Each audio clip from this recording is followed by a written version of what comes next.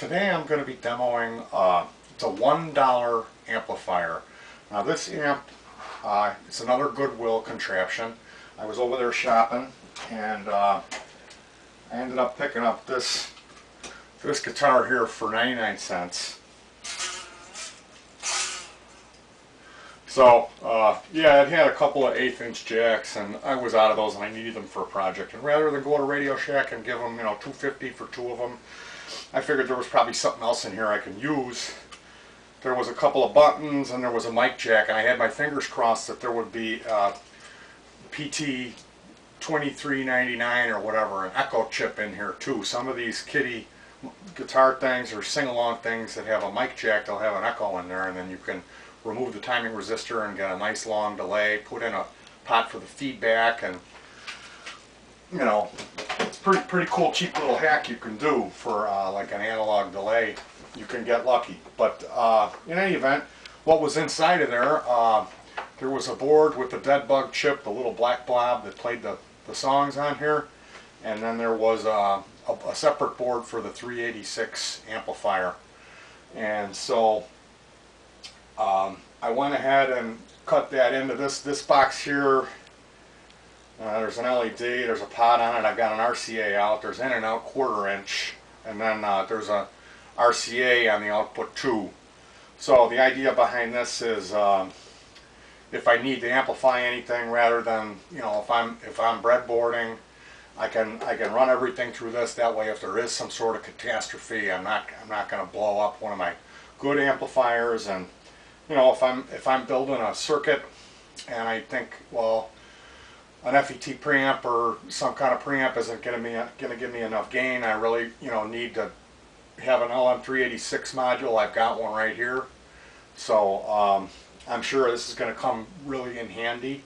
The enclosure, you get to see from the close-up, the enclosure I got out of the dumpster from Hans System. Hans System is this Korean computer guy, and he gets wholesale lots of computers from businesses. And I go in there when I need like keyboards and mice and old sound cards, and a lot of the stuff is $1. You know, it's $1. I mean, I burnt him a Windows XP Service Pack 2 disc one time. I like ran home and burnt it for him. And after that, for about a year, everything was $1. And he's got a big bowl of candy, so you get candy too. There's no tax. And yeah, Hans System, it's excellent. Especially if you hit the dumpster, you can get enclosures and stuff. But recently I bought 260 gig SATA hard drives for him for 18 bucks a piece, and I got a 80 gig IDE hard drive for my uncle for 15. So, but yeah, back to this project here. Basically, I removed the circuit board. We'll take a close up in a second. I can show you what's going on inside this piece of junk. And then, you know, I do a lot of teardowns and stuff, and I try to get stuff recycled free or cheap, and so I ended up with a handful of like 2-inch, 3-inch, 1.5", whatever they are, little 8-ohm speakers. And I wanted a speaker cabinet. I wanted to try to build a speaker cabinet because I don't know anything about finishing, and I wanted to try to build a speaker grill, like a frame, and then stretch some cloth around it, put Velcro on the back. And so I got some stain samples for 50 cents from Home Depot, and then that quart of poly for like 10 bucks. And I put this together utilizing my old speakers, and there's I think there's 5 of those little ones. One of them's kind of a tweeter, and then there's a 4-inch like automotive, kind of like a sub-looking speaker. I think it came out of my wife's Escort. But if you ohm it out, it comes up to 8 ohms. And there's like 6 speakers in here, so I'm sure it's all wrong and bad idea and everything, but you know, this was more just an exercise, and I was curious how it would sound. Think, you know, well, guitarists have this cabinet with 4 12-inch speakers. What would a cabinet sound like with 4 1-inch speakers? You know, that's what I was going for. So this is my homemade monitor, and here's the LM386 amp. What I'm planning to do, I'm going to do a little close-up and show you the gut shots in here. Then I'm going to, basically I'll hook up a guitar to it. I'm going to use a couple pedals, reverb, and then a distortion, and you can get to hear how loud this sucker gets. So this, you know, the idea behind this is, rather than, you know, building an LM386 chip amp, you know, I mean, I'm not trying to discourage anybody from ordering a kit. personally, you know, I like to do things as cheaply as possible and recycle stuff. So for me, this worked out to be a great thing because it cost me 99 cents, and you know, well, actually probably a little more than that because the LED's recycled, but the pot was 50 cents, so $1.50 for the amp. So you get the basic idea. I mean, the kits are great and everything, and or hunting down the parts and going and buying a little breadboard for $1 or $2 at Radio Shack. You know, it's going to add up to be around $10. But actually, if you were to wander into your Salvation Army and find something like this and go home and hack it, it's going to take you about a third or a quarter of the amount of time, and you're going to end up with basically the same thing for about $1.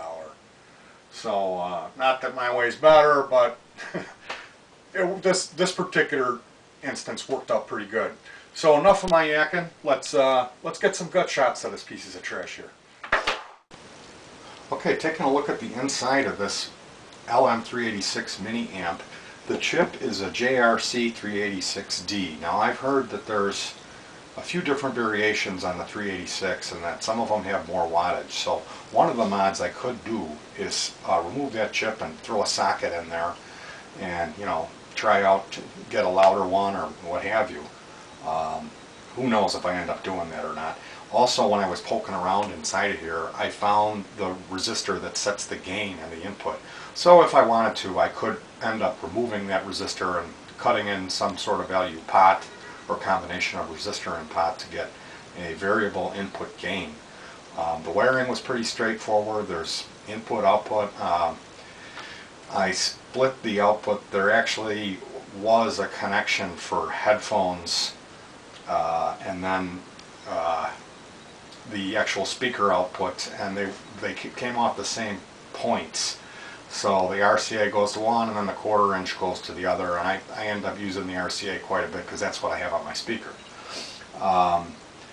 There was no timer circuit on this. This is such a cheap toy. I've run into, they have timers that auto shut off these toys now, and sometimes you can poke around and disable them with a resistor, a real low value, or sometimes there'll be a switch that you can just connect on the unit, and that works on some units. One video unit I ran into, when you hard shorted it, it rainbowed out the video a little bit after time, so a low value resistor helped that. But like I said, this was a real straight up little project. The tin for the chassis is real thin, so I just cut a little block of press board and used some JB Weld automotive epoxy to glue that down, and then, you know, went ahead and screwed the board onto there. Now at the time I was out of proper DC input jack, so I used one that's cabled, a female 2.1 millimeter DC jack, and I'm going to end up replacing that. I think my parts order came in, so, you know, once again you can see I use hot glue for the LED, and I used a part of a Bic pen.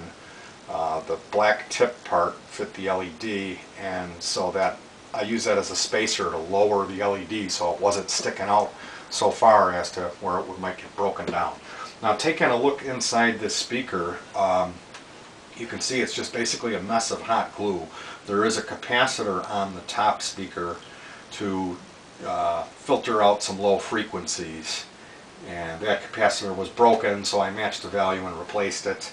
Other than that, it's a combination of series and parallel wiring to obtain the 8 ohms that I was going for this unit. I'm pretty sure it's 8 ohms. It may have been 4. No, you know what? I think I had this ohm out to 8.